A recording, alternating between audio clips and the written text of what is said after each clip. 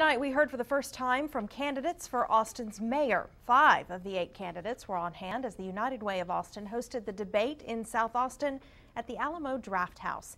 KXAN's Angie Bevan takes a look at the issues and has reaction.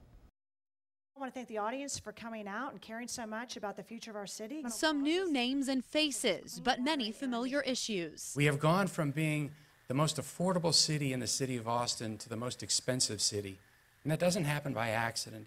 I think the challenges that we're going to have are pretty much the same, whether it's affordability, transportation, and water. The general focus of the debate was affordability, especially when it comes to housing and childcare.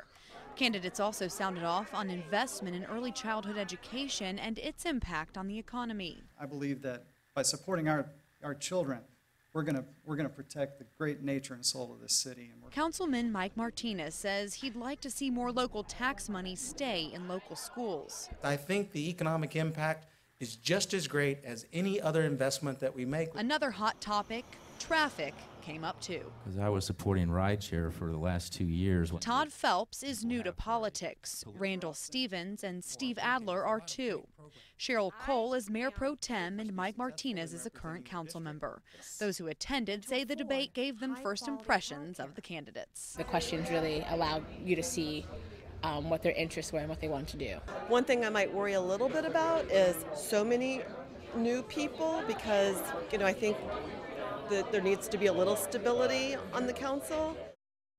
The mayor will oversee a city government with 10 council members. That's new for Austin. Each candidate for council will run in their geographic district. There are dozens running, only 2 of whom have served already.